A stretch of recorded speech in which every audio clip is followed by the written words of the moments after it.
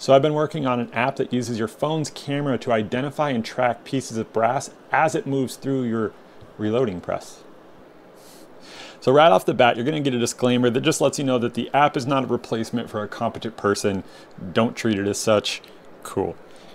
Little update on where we're at in the development process, and then right to the detection. So you'll see right off the bat that we do have bounding boxes that are kind of jumping back and forth here. It's got three things that it's detected. Empty cases, a misloaded case or a misplaced bullet, and a completely loaded case. I'm going to start just by saying I am not an app developer. I do not do any of it. I don't know any of this. This has just been a cobbled together project, a lot of Stack Overflow, a little bit of Reddit, maybe some Chat GPT in there. It is, if someone that actually knew what they were doing looked at this like behind the curtains, they would probably just vomit on the spot. But anyways, it is working, so na boo boo. But it is rough around the edges still. So the main purpose you'll see is that we have this vertical red line right here, and that's what we call the reference line. Anything to the left of that line is going to be it's going to be counted when it is a completed round. So if it has that green box around it and it goes left of the line, it's going to get counted. There is a 2-second cooldown timer just to make sure that the same piece isn't counted multiple times as it progresses off the edge of the screen. Essentially, you know, it's gonna, that line is set up right on the right at the end of the 5th stage of your press, and so as it moves through and goes down the chute, we don't want it to get counted multiple times as it's going down the chute, because this is looking at it frame by frame by frame, and so, you know, 1, 2, 3. That's the 2-second thing. One of the things that you'll notice is that sometimes we've got 2 colored bounding boxes on the same image, and I think there's 2 reasons for that. The first is that these empty brass cases, it has been trained on many more pictures of those than it has either of these 2. That's kind of how I started the project. It was just tracking the brass case as it went through, and then recently I've added these 2.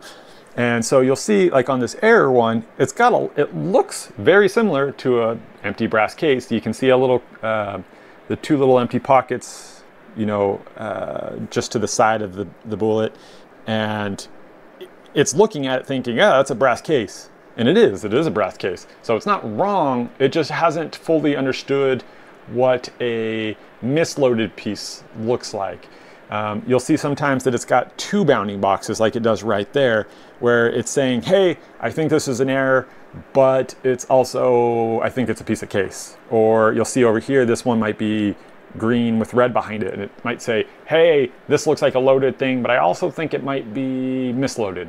And it should be showing the dominant color on top, so it's, think of it like layers, and the green's on, that's what it's most confident about. And then as you progress to the other layers, that's the kind of the backup, the second choice or the third choice. And you'll see that this one right here is a loaded piece. Everything is perfect about it, but we're not always getting the green box, and that's primarily because this isn't the environment that it has been trained on. I think I'm at about 1,500 images that have been taken, uploaded, annotated, and then put into the training model, and none of them have been sitting on a wooden workbench like this. You'll see that when we actually get over to the press, it does a better job, and that's just the environment it's been trained on. It's never seen it sitting on wood. It's always seen it sitting on a 5-seat die plate, or it's got the blue from the press around it. And so those are some of the quirks that we're getting just because it's such a limited set. And I've thought, hey, maybe I'll come over here and train it on this, but it doesn't need to know, aside from me doing this little demo video, I don't want it trained to know what a piece of brass looks like sitting on a table. That's not the intention of the app. So I guess with that being said, let's jump over there and see what it looks like working. All right, so right off the bat, you can see that we've got the reference line right here to the left of this piece. We want it as close to the left edge without counting it as possible. And so if you were gonna be reloading normally, what I would do is put a completed round there in the 5th stage, and then set the phone to it, remove the round, and then go on loading like normal. And that way you can set it to get as close as possible. And we do that because if you put your line right here, it wouldn't give us as much of an area to detect the round as it passes. So remember, it has to be a green box, and it has to go to the left of the line in order to be counted. If we have the line right here, that only gives us this area to detect and count it, and spoiler alert, it's not going to happen.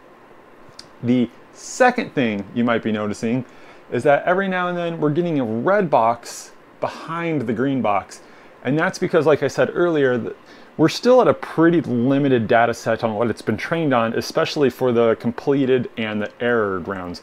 And so it's saying, hey, that bullet looks a little bit off center. And that's because when I first started this, I was trying to walk a really fine line with, if that bullet isn't perfectly vertical, I want it to be an error. And I've since learned that it's just, that's unrealistic for this point in the project. So I've kind of transitioned back to, that's what we're trying to detect as an error, something that has fallen over. You know, if it's just barely off, something even like that, that's probably going to go up into the die and be fine. So let's run through a couple and see what happens.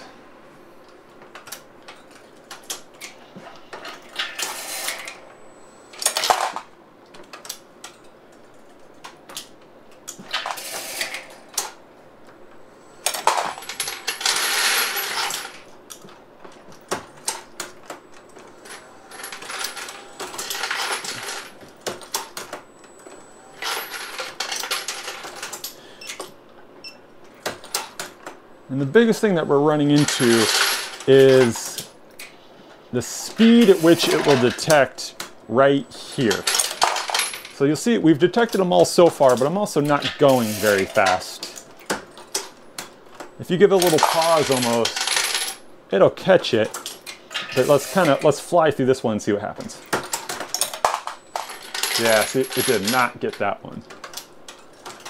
But I mean, that's also maybe faster than we need to go. Oh no, look, one fell over. Let's see, I don't know if it's actually going to be working. Yeah, since I have it, my phone's paired to the computer to stream and record everything, so it's not going to give the sound, but normally you'd be getting an audible tone right now anytime it detected something that is an error. So then you can just reach in there, fix it. It's happy with it now. Make sure that primer was in. And yeah, so anyways, I think it is a good proof of concept. You know, the core functionality works. There's still a lot of bugs to hammer out, and like I said, I'm learning this as I go, so it's probably going to be a long, slow process. But I think it's come a long way. This is actually the second video I've done. I did this about a week and a half ago, but there's been so many changes made since then because of the delay in getting Google to let us publish it. So made a bunch of changes, came back, and I think this is finally probably where I'm going to leave it until we get it into the hands of some people. Yeah, so I don't really know how to get feedback when the app crashes or when something causes an error. So it's really just going to be feedback from users as you guys are testing it and saying, hey, this isn't happening or this is happening. You know, I'm sure with different model phones, different devices, there's going to be a pretty widespread set of issues. I don't really know what to expect. Is there an iPhone version? No. Will there? Not unless we find an iPhone guy that knows how to do iPhone stuff. Two things that we need to work on. The first being collecting more images to put into the data set to train the model to be better. There's no way around. It just needs far more images. It needs to look at a different press with a different setup, on a different lighting, with a different background, a different press color, different, you know, all that stuff is going to make a difference in training this model to be something that can go from user to user to user and just work. Right now, it's trained just on that thing behind me.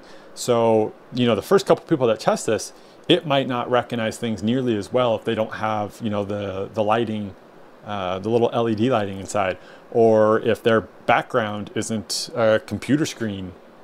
You know, there's going to be challenges just with that. So getting people to, you know, take a couple of videos and some pictures and to send those to us, and so that we can train the model on a more robust data set, that will ultimately be a crucial step in making this a better product.